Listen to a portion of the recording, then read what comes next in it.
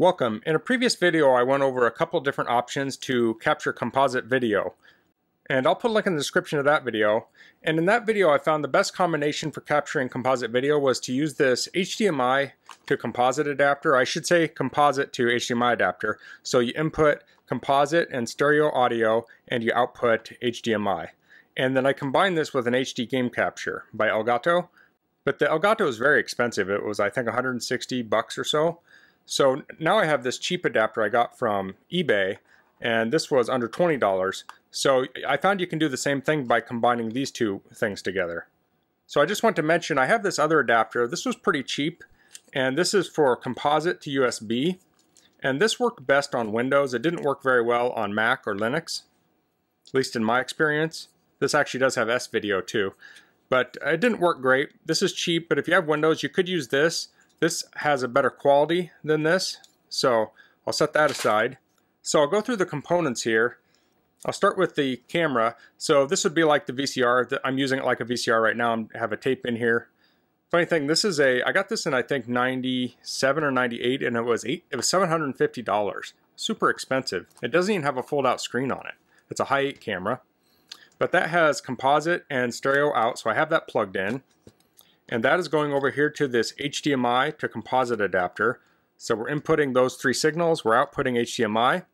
And this has a switch on it to go from 720p to 1080p. And this requires power. So this has a USB cord on it, but this doesn't talk to your computer. This is just for power. So you could plug this into a power brick. And we have the output of that HDMI going through a HDMI cable to the input device here.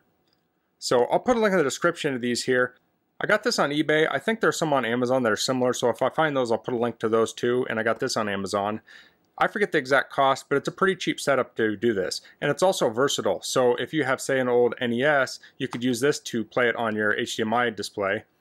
And this you could use to capture HDMI display. So these components are kind of nice on their own too. So I have this all set up. This is turned on. I'll plug this into my Mac, and I'll probably plug this into my Mac too so it has power. And then I'll walk through the capture procedure.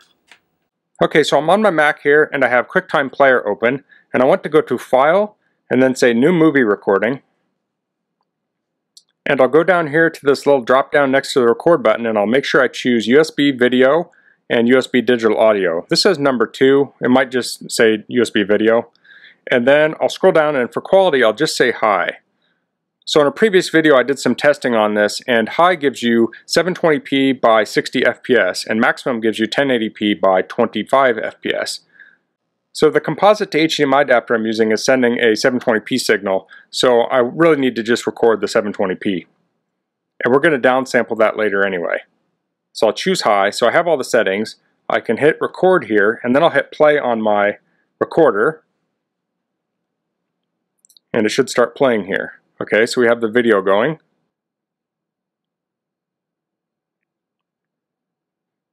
Okay, that's enough. I'll hit stop. I'll hit stop on my player too. So now I have it open in QuickTime. I'll hit play, and it will come up here in just a minute. There we go.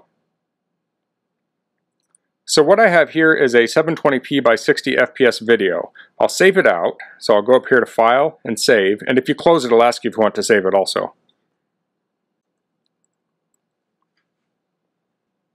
So you can keep that video as is here, but it's at a 16:9 ratio, and if you're recording off a VCR, an old video camera, that would be a 4:3 ratio. So I want to shrink this down a little bit.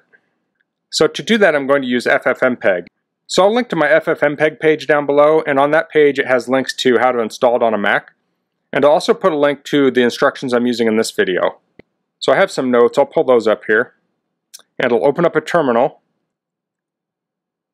And I'm on the desktop, so I'll type CD desktop.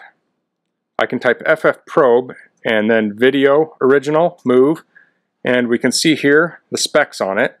So we have 59.91 FPS. It's 1280 by 720, and then the audio is 48,000 Hertz mono. I'll clear my screen here. So for the first example, I just want to change the aspect ratio of it, and we can do that without re-encoding. So I can type ffmpeg space dash I space the name of the video dash aspect space 4:3 And then I have vcodec copy. Actually, I can just say codec copy, because that'll do the audio and the video, so we don't re-encode the audio. And then I'll type the output. I'll say video 43 dot, and I can do MP4 or move. I'll do MP4. That's more standard. Okay, so that was very quick. This was a short video, but this should be quick anyway. So now I'll open it, and it'll be 4:3 ratio. I'll open the original at the same time, so we can watch both. Okay, so you see her head is not widened out as much. So this is stretched. So that's to fix the ratio, and that leaves it the same. So let's take a quick look at the size of those files. My typing's not working so good today. Those are both 37 megabytes, so they're the same size. And actually, I think if we look at it like this, yeah, they're very, very similar in size. Okay. So since this video was captured from Composite, we don't really need to save it as 720p because there's not that much detail there, so we can re-encode it. So that's this next line here. I'll just copy this in, and I'll change it to work with these files. So I'll go to the beginning of my line here. If you're not savvy on the terminal, you can start typing what you want to type. So I want video here. I'll start typing up VI, I'll hit tab, and it'll start completing it for me. So now I'll type O, and it writes the whole file name out. So I'll go to the end here, and I'll change this to video 43 code. Okay, so here we're changing the aspect ratio to 4:3, the frame rate to 30, and we're scaling it to 640 by 480. I'm using the video codec H.264_video toolbox, and that's hardware encoding on the Mac. The bit rate is at 700K. Then I do dash size here 640 by 480. And I played around with these settings quite a bit, and it works having both of these on here. I don't know if you can remove one or the other, but I'm just going to keep it as is.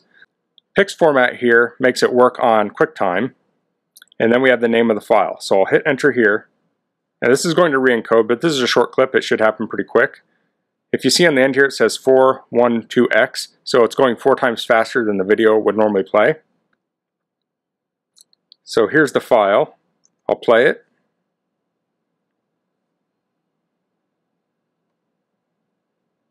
And here we go. And here's the one where we change the aspect ratio. So this is a larger image, but we don't have any more detail there. And I can show that by just enlarging this. So there's not really any more detail on the left or on the right than the left, really.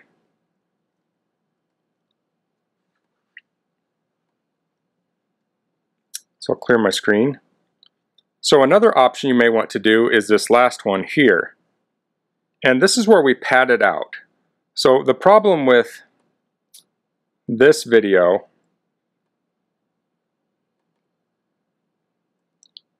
let's see on here if we do full screen. So if I'm playing this, if I'm playing it in QuickTime and I make it full screen, there will be black bars on the right and left, but if you put this into some TVs, it will actually stretch it, so it stretches to the sides of the TV, and you may not want that. So you can always make one video and test it on your system, like if you're plugging this into a PlayStation or something where you're going to view these videos and test it. But if it stretches it and you don't want it stretched, you can add some black padding to the sides. So that's the last command here. I'll copy that over.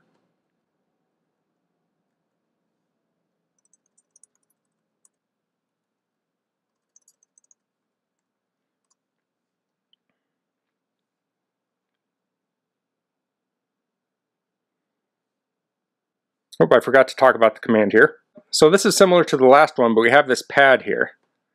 And this is going to make it 854 by 480. And I looked up a number of different sizes that you could use here because you want something that's 16 by 9. And this is close to 16 by 9, but I don't think it is exactly. But I found somewhere that said this is what YouTube uses when they scale a video up. So I thought that could be a good solution here. So we have that here. We're padding it, we're scaling it to 640 by 480, but we're padding it here. And we're padding means we're making it black and this big. We have 854 by 480. And then 107 by 0 is where we're starting the video. So if this 107 just said 0, the video would be on the left and you'd have all black on the right. we want our video centered in it. So that's what this does here, this 107:0.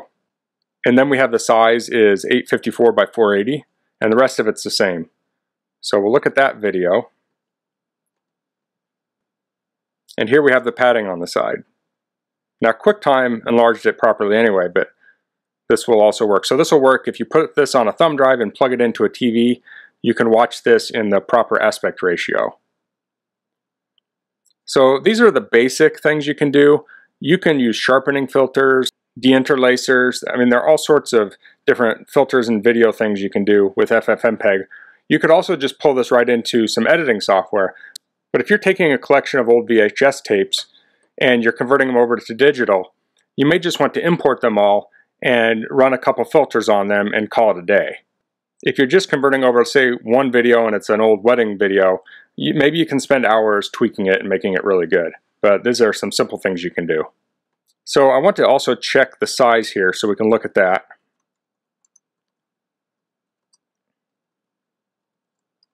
So we had the original was 37 megabytes. We changed the aspect ratio and we made it 37 megabytes. When we re-encoded it, we got it down to 2.7 megabytes. And when we added the padding on, it was still 2.7 megabytes. So those black bars there don't take a lot of extra space in the file. It's very easy for the system to encode those and not take up any space. So it really makes sense to re-encode these because it makes the files a lot smaller and you're not really losing any quality. So I'm going to close this video out and I'll add this video 43 pad at the end of this video. When you watch it on YouTube, it will have been re-encoded by YouTube. There's no point in putting all these on there because you won't really be able to tell the difference because YouTube will have done the same processing to all of them. So that's all for this video. If you have any questions, please leave them in the comments. If you like this video, please click like. If you haven't subscribed to my channel, I'd appreciate it if you could do that. And thanks for watching. Until next time, goodbye. That some of you were getting very hungry. So may I now say thank you for the honor you do me in presenting me with the Reagan Medal. I think it was one of the great advantages of fate, if they come sometimes. Ronald Reagan was president in the United States. Well, I was prime